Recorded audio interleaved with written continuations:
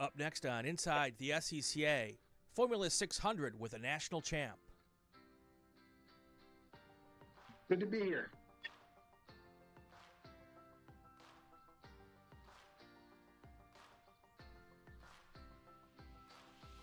Welcome to this edition of Inside the SCCA. I'm Brian Bielanski, episode 159, I believe.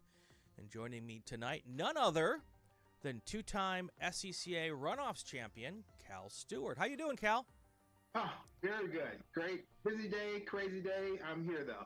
Good to be here. Well, I'm really happy to have you on. We met last year, I think, for the first time at the Runoffs. And you were the pole sitter for the Runoffs last year.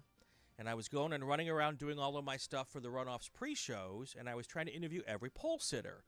So I finally found and caught up with you, and we started talking, and your personality and passion was like jumping out of your body. And I'm like, this is a guy I got to have on the podcast. Well, good to be here. So I start every show with the same exact question with every single person, and that is, how did you get mixed up in this crazy sport that we love? Oh, my goodness. That's a long story, but it really kind of started as a kid. I was like maybe 10 years old. My dad took us all on vacation to Dells, Wisconsin. Yep. And I got a chance to race a go-kart for the first time, and I beat all the adults. And that was the hook, I think. From there forward, I always wanted to race cars and be in a race car, and that's really where it all started.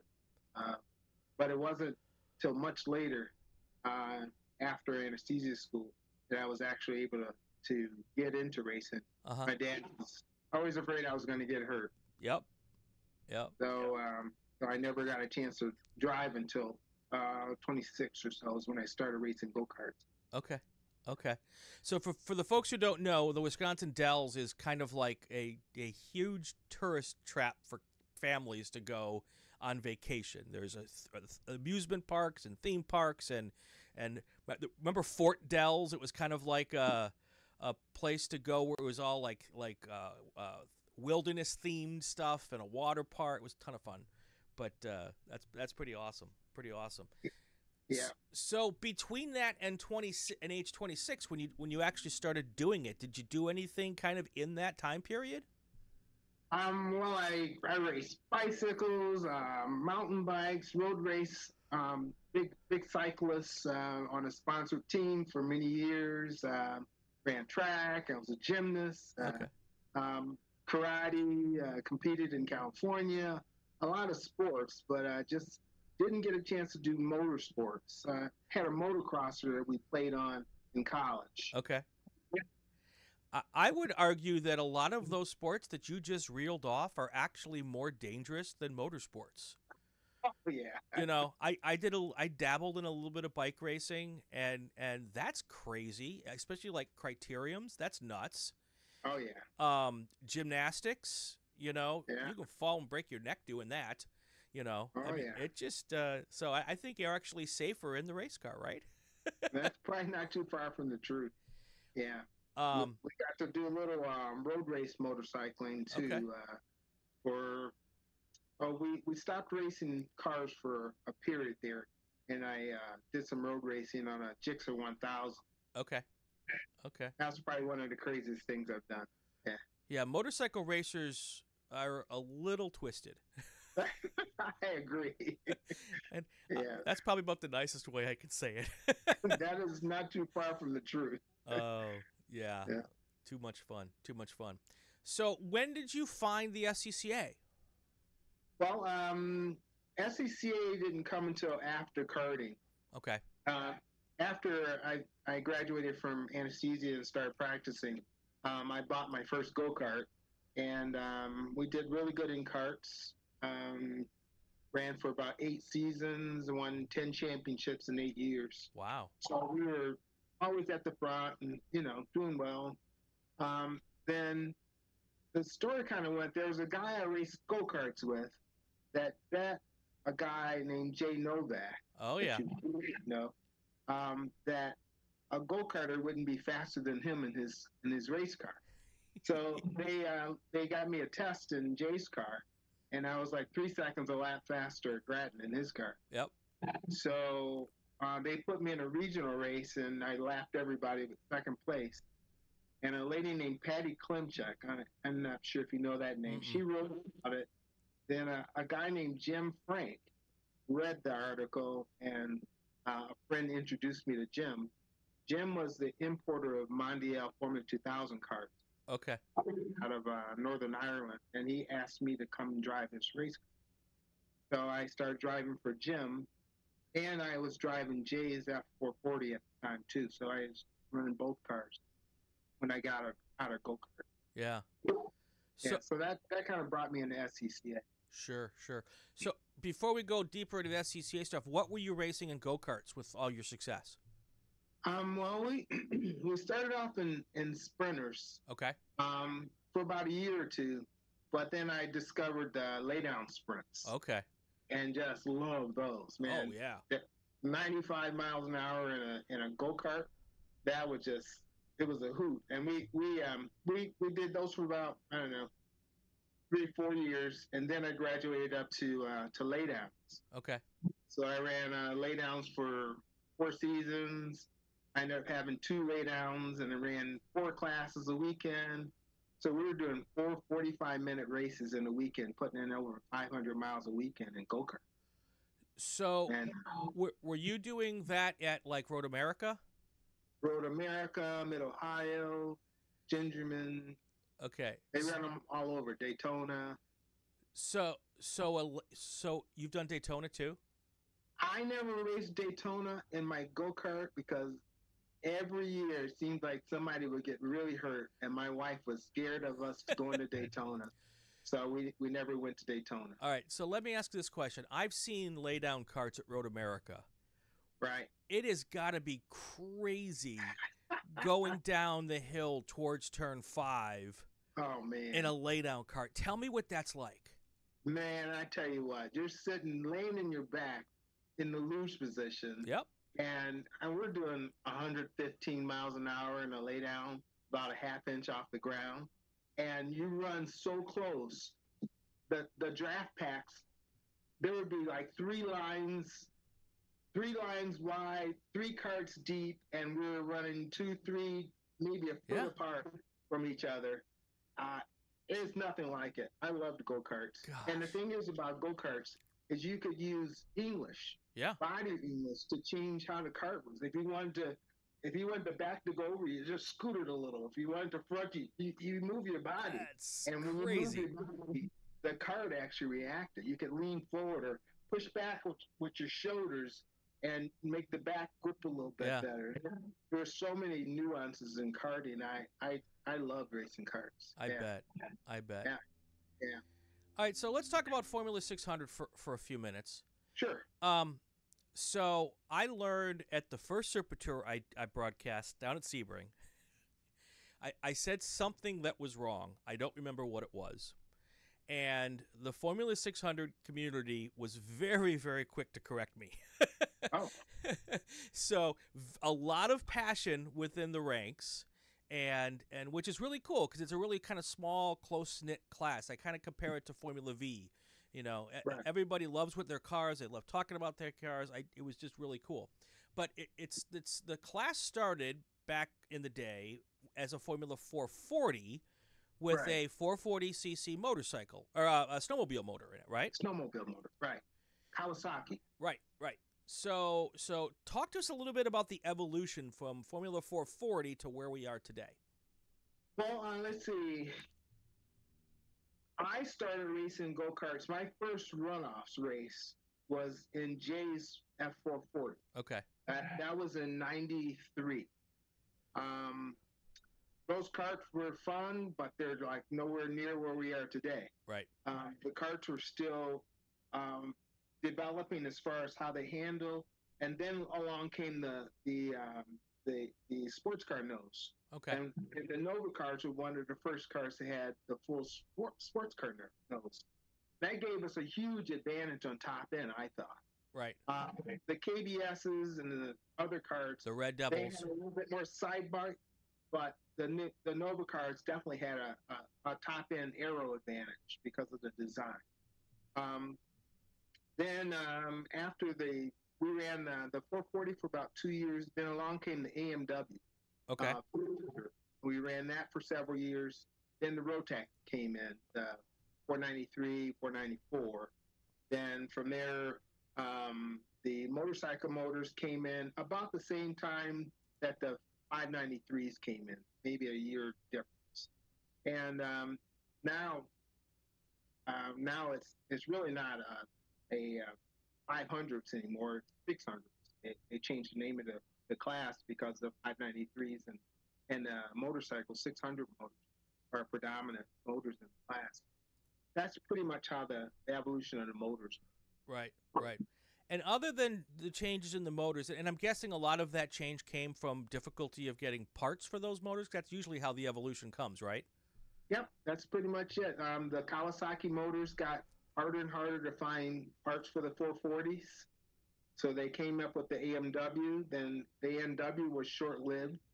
Again, a part issue. Then the Rotax, there were so many snowmobiles that had the Rotax motor. They thought that would be a better fix, and it was, and it did help the problem. But again, parts became more of an issue. Yeah. Then the motorcycle motor that was something that they talked about for quite a while, and it finally came in. There's so many bike motors out there that it would be easy to find a crashed motorcycle motor. Right. I still think that that's the way to go, but yeah. The two cycle motors are just as fast, in my opinion. Sure. Does the what's the difference in power with the 600s? Obviously, you've gained speed, right? From between that and the 440s. Yeah, I don't remember what the horsepower was on the old 440s, like maybe 95. Okay. And we're probably 105. So maybe 10 horsepower since then. That's not a terrible amount. And they've restricted us and the 600 so much that, they kept it somewhat in the ballpark. And they detuned or allowed the 493s to go pretty much. They gave them some advantages, mechanical advantages. Right. But at this point, the 593, if you're going to go two cycles, is the way to go. And you can't go 494. Sure. So I used to refer to Formula 600s as go-karts with a bigger motor. and I'm guessing if I were to do that now, I would be quickly corrected. Tell me the difference between driving the kart and driving a Formula 600. Oh, well, I mean, the closest similarity would be that they both have that solid axle. Okay. Then from there, it all changes very quickly because go-karts don't really have suspension.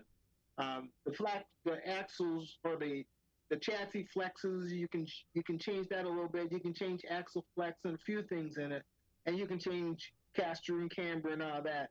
But we actually have wheel motion. Like we have probably, I'm sitting 1.5 inches off the ground, and I'll hit the ground. Right. So you've got 1.5 inches travel, and in full roll, you can see them move quite a bit. Right. I can run over curbs a lot better than a go-kart will. I have a lot of go-karters, but the 600s are more car than a go-kart. Sure. Besides the hammer and more power. So, what's it feel like when you bottom that thing out? Oh man, I cringe. We were talking briefly about Grattan. Right. The jump at Grattan. I got a picture in my office on my desk, and I am about a foot off the ground, all four wheels in the air. and you land that thing, and every time you land it, you feel it just smack the ground. And every time I go over that thing, I go, oh, I'm going to have to replace my floor. Oh, yeah. It's not fun hitting the ground on that thing. Yeah. Well, and being an anesthesiologist, you probably have some good back doctors. You might need to replace some discs as well, right? Hopefully not. But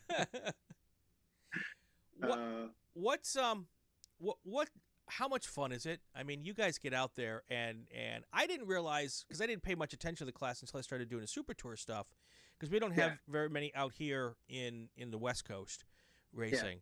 Yeah. You guys, a good Formula 600 is every bit as fast as a Formula F, right? Oh, I think we're faster than Formula F's just about everywhere now. I mean, the pointy end. Sure. We should always, and I kind of use the Fords to kind of judge how I'm doing. I should be X amount of seconds faster than Fords. But the Fords handle better. They get their speeds in a little bit different way than we do, because the Fords have the full suspension. They got, triple adjustable shocks. They're wider. They're independent suspension. They can run over the curbs. They point in better. I mean, the Fords really do handle well. We have maybe an advantage in mid-range corners and the top. Right. But a good Ford should be able to outhandle most 500s, or at least most of them. Right at the point, I'd say the top Ford guys will be a little bit faster than most corners, especially slow corners. Right. And we've got a little advantage on the top. Yeah. Right. So, getting ready to head to Road America for the runoffs this year. Right. You've got 2 national championships. Where were your? Well, one was last year at VIR. Where was your first one at? Well, the first one was at Daytona. Okay. And that was probably one of my favorite races. Yeah. So Daytona we had the car really set up for Daytona. Clinton was there, and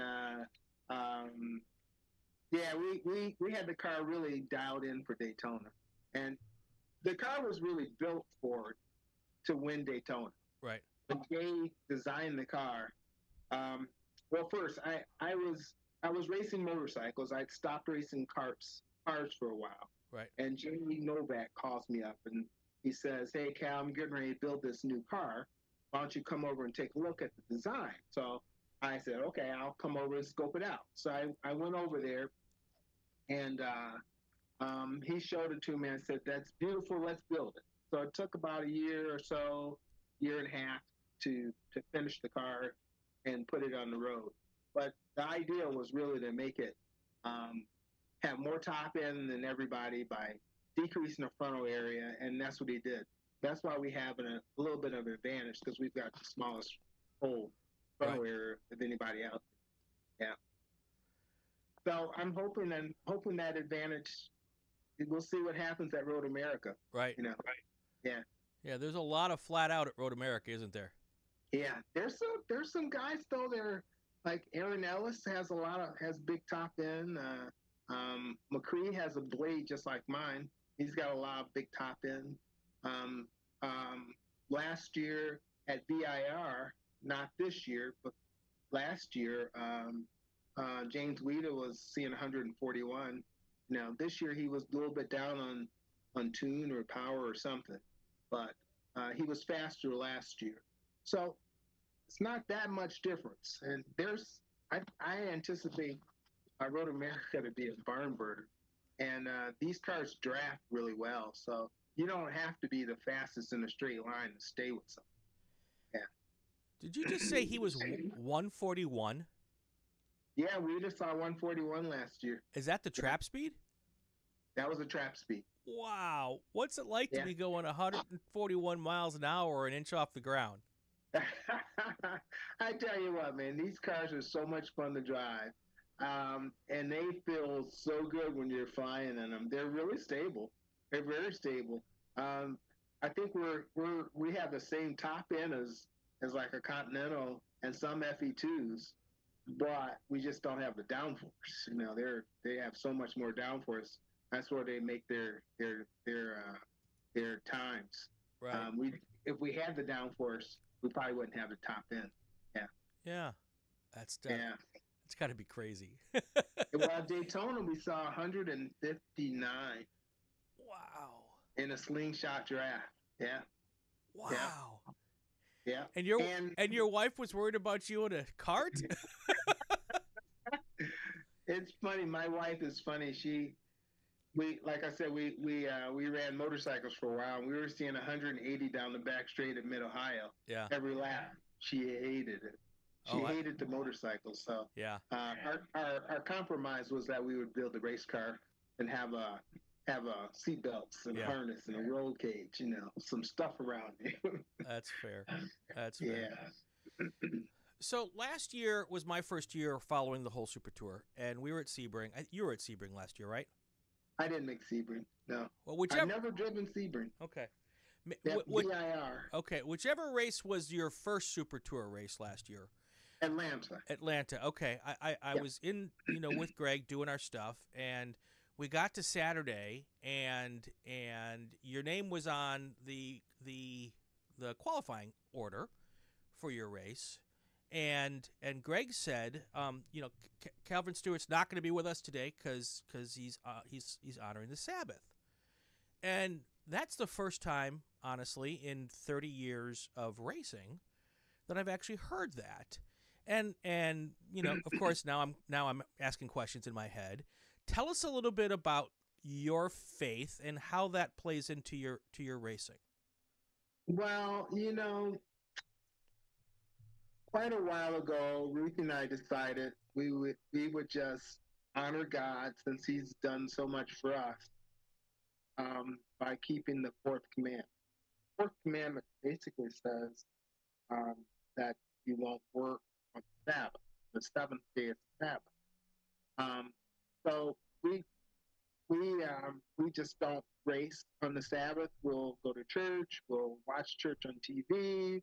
We relax. I spin. That's our day of rest, and it's been working for us, and it's something that we've committed to staying with, and we don't race on the Sabbath, and it's kind of like a line in the sand. Yeah. We don't race on the Sabbath, and that's our day where we just take off, chill, go to the park, like at Watkins Glen State Park. I love going to that park on the Sabbath. Yeah. Beautiful. Yeah. That's very nice. Very nice. But that's a commitment that Ruthie and I have made, and it's been really good. We've been blessed because of it. Well, I respect that very much so, and I just the first time I'd heard it, I'm like, okay, that's a question I need to learn a little bit more about how that works for you, and that's pretty amazing. So. One of our sponsors is actually SabbathTruth.com. Right, it's right. a website. Yep. Yep. I saw that on the side of the car. So, so that begs the next question: Has the Runoffs ever fallen? Has your race at the Runoffs ever fallen on the Sabbath? Well, fortunately, not very often. Okay. Because we'd already said that we wouldn't race it if it fell on the Sabbath. But when the Runoffs were in Sonoma, they were on Saturday. Okay. So we actually flew out to Sonoma to watch qualifying and hang out, and we were at the RDC dinner and just kind of made a really nice vacation out of it. But we didn't race, obviously. So that's the only year that since I've been running that they did fall on the Sabbath. Yeah. So, I haven't seen the schedule for this year's runoff, so I'm hoping it doesn't fall on the Sabbath for your sake, because I want to see. I want to see you going down into turn 5 in this car at 150 miles an hour. Absolutely. That's well. cool. I hope not. I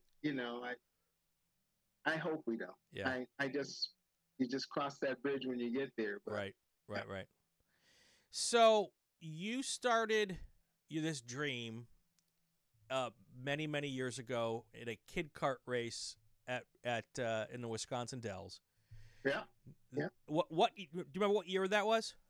Approximately? Oh my God. I was 10 years old. So that was a long time ago. Okay.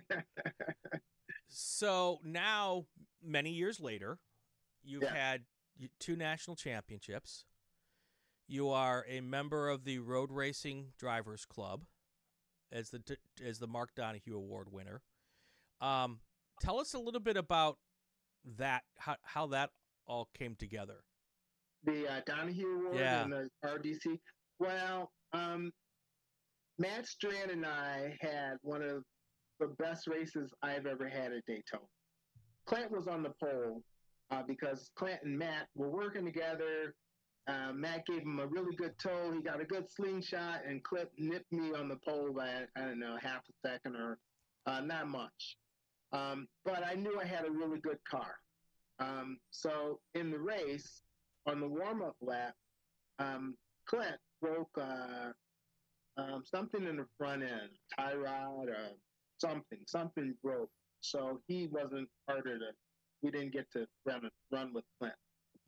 So Matt and I just went every lap, back and forth. I'd pass him, he passed me. I'd pass him, he passed me. But I knew I had the top on. So going into turn 1, I would sometimes just pull over, let him go by, and I'd follow him through just because I didn't want to have an incident. So I knew that I could pass him when I needed to. So, but Matt and I had a great race, and because of that, back and forth, we were nominated for the Donohue Award and won the Donohue Award. And Don Knowles was the chairman of the Mark Donohue committee at the time, and we were becoming more active in the club and going to the dinners and whatnot. And when Don decided to step down from the club, he asked me if I would take his place as the chairman. So I accepted it, and since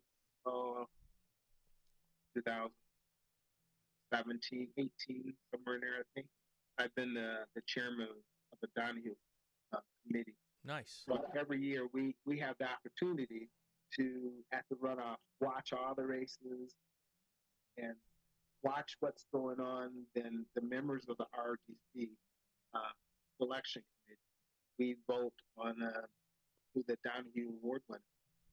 So it's been really cool being a part of that whole process, getting to know the inside members. Bobby Rayhouse, actually the president of the club. Right. So that's a huge honor for me to be a part of something like RDC. Yeah. The Road Racing Drivers Club is so. I mean, that is hallowed ground. You know, it's the award that's, I believe all of the Road Racing Drivers Club members are picked by other drivers, right? Yeah, exactly.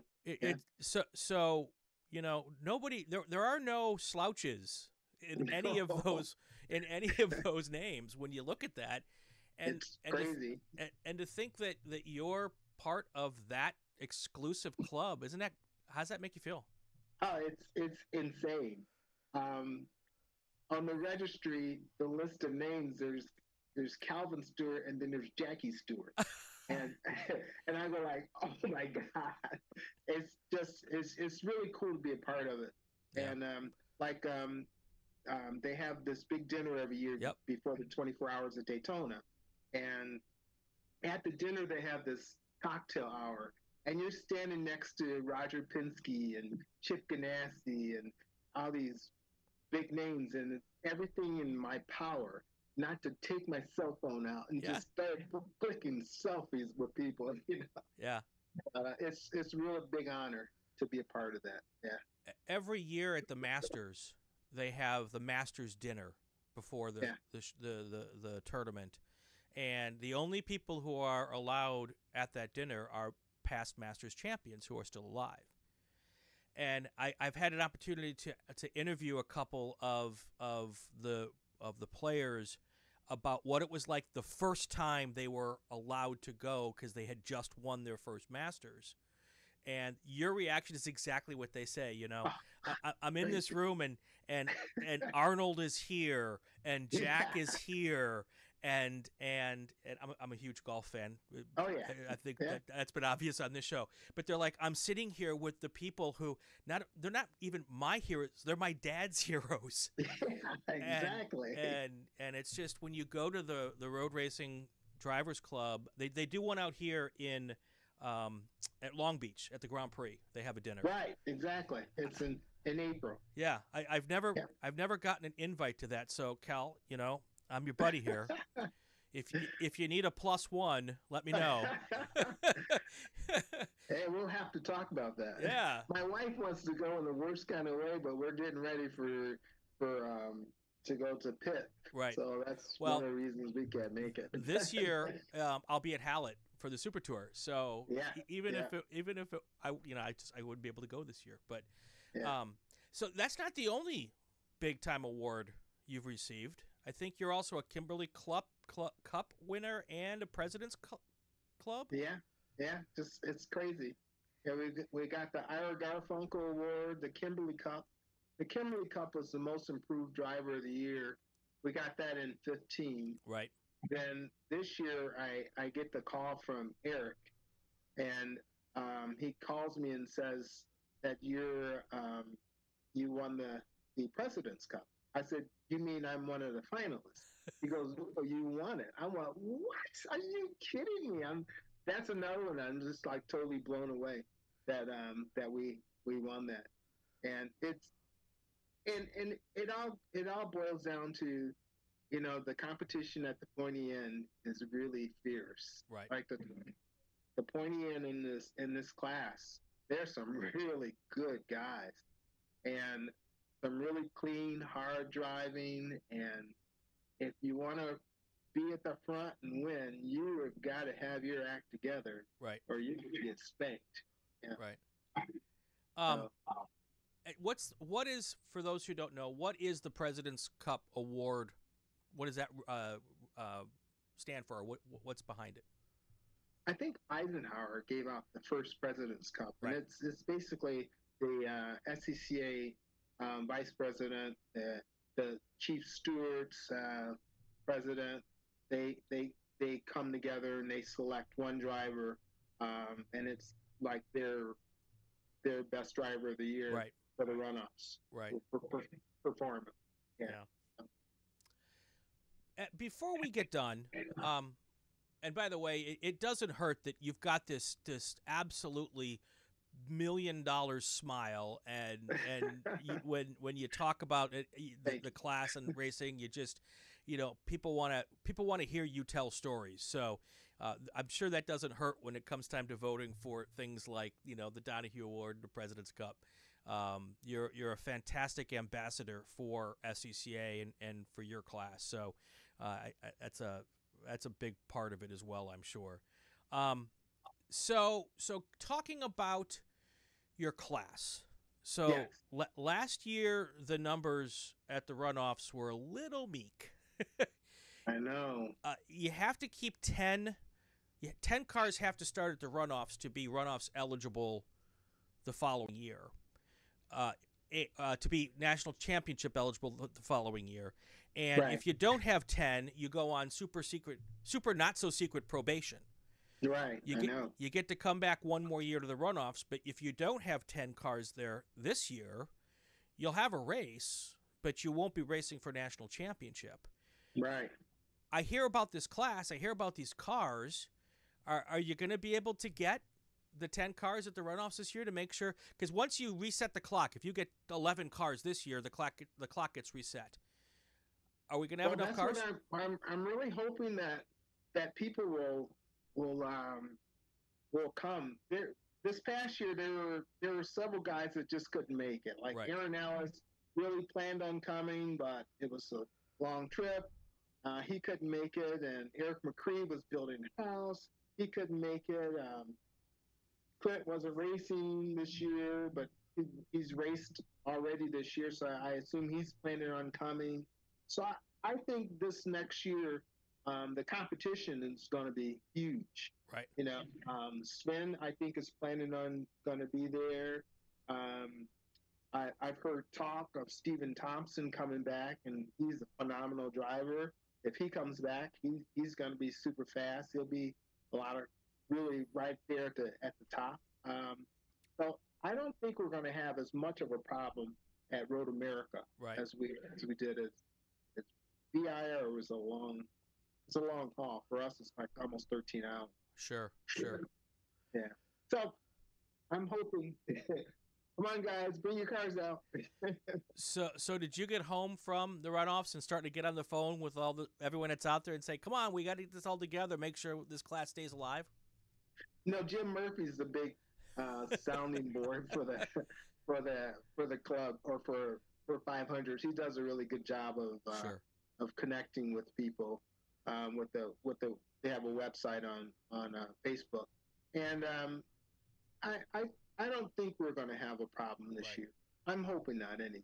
Yeah. So the class sounds like it's a hoot. It is. It really is. Folks my size probably have a hard time getting in those cars. So that's a consideration. But if someone's watching and wants to get involved, are there plenty of cars out there to scoop up a car and get out there and go racing? Well, I just looked on Facebook today, and someone said they just bought a car, and I think there's some cars out there. I don't know who's actually, or if anyone's actually manufacturing right now. Right. But there's so many cars out there that are probably just not being run. Right. They're probably for sale. Right. If someone was interested, I would, make it known that they were looking for a car. I'm sure there's something. Sure. That can be had. Yeah. Leon Mitchell's another really good source. He runs Jack Walbrand and that camp in Indianapolis. I would try Leon if someone was really serious about getting a car. I mean, the cars are a riot. They're short wheelbase. There's plenty of grip. We pull like 2Gs. You can get them up to 135 to 140 miles an hour. Awesome brakes. It's a really good class to run. Yeah. And it's one of the few classes out there where you can still throw it on an open trailer and drive it around behind a minivan, Yeah. It might not be the best way to go about it, but you can still kind of find a way to do it somewhat on the cheap, right? Yes. Yeah. Bang for the buck? I don't know. I it's not too much better. Yeah. For the money. Like a new Ford now, I don't know, they're like 75. Right. If you want a good Continental, you're gonna put a lot of money into a good Continental.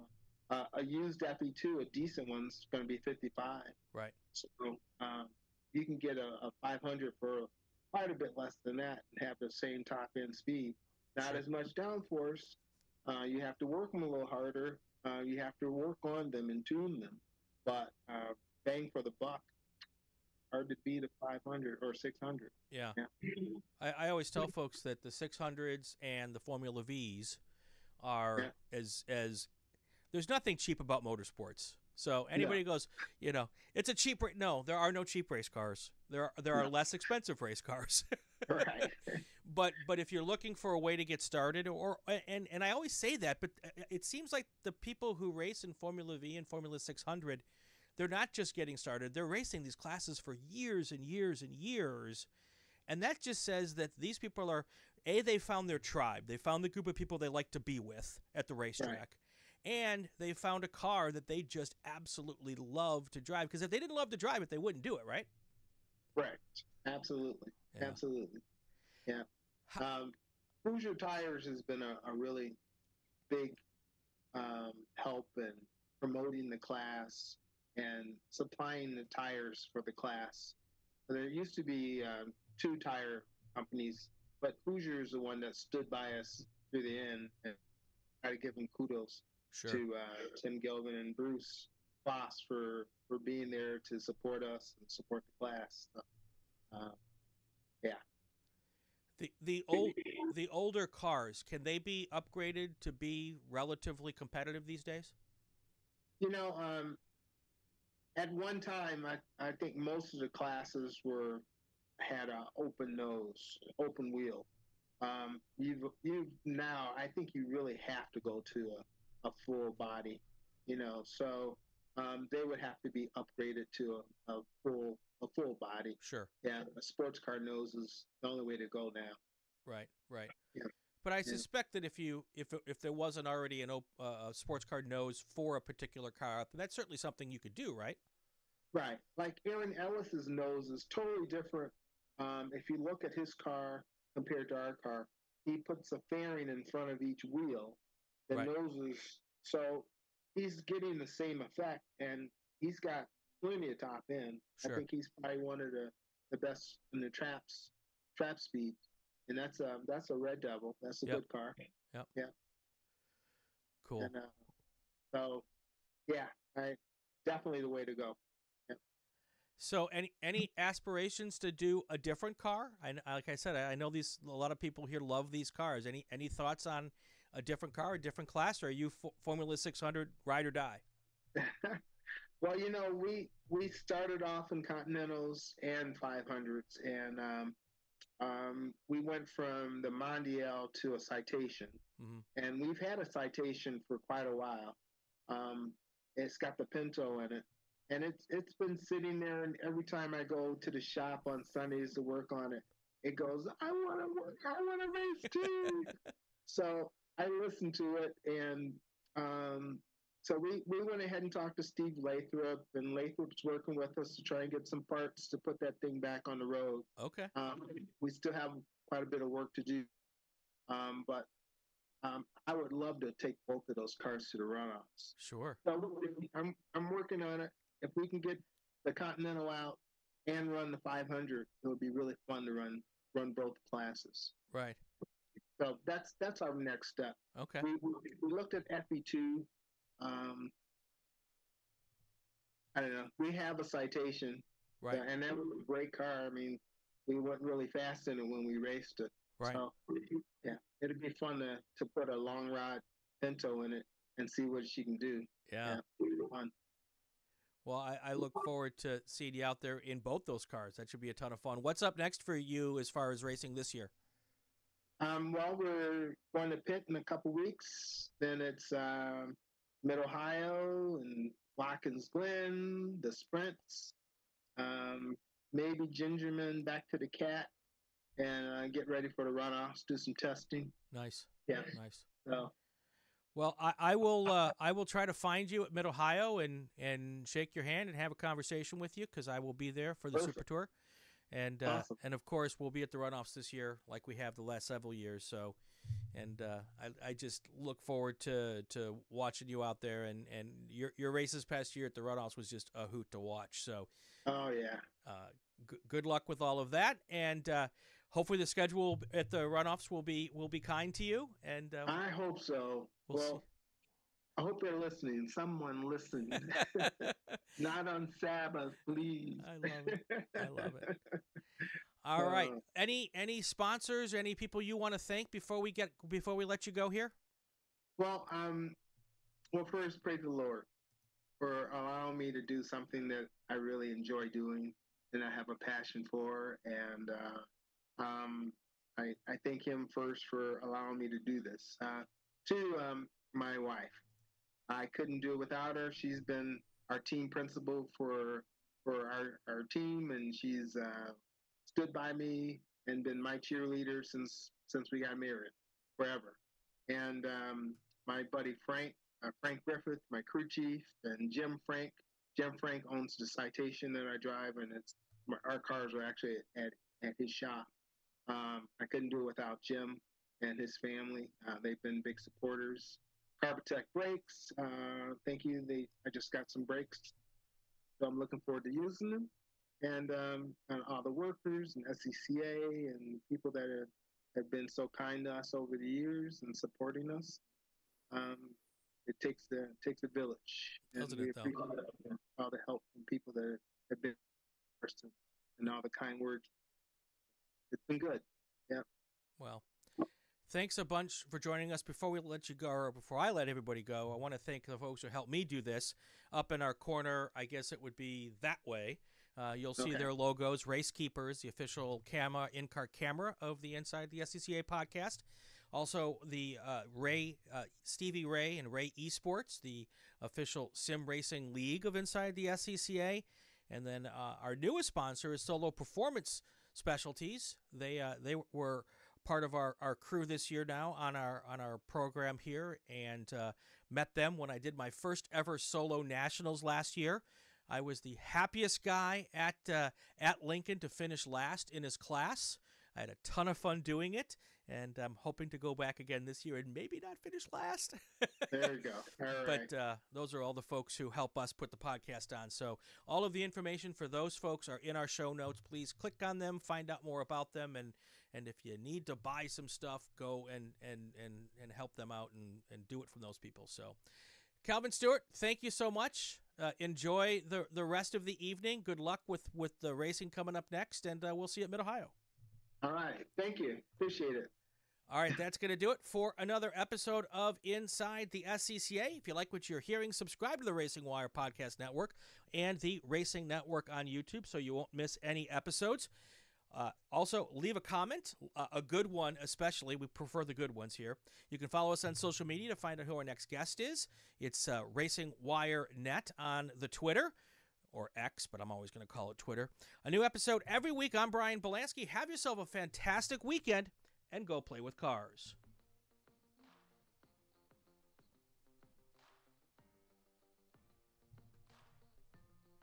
Hi, I'm Kelton Jago, and this is Inside the SCCA.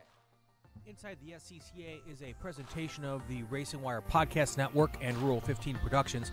This podcast is not affiliated with, endorsed, or sponsored by the Sports Car Club of America. The views expressed within are those of the host and our guests, and not that of the SCCA.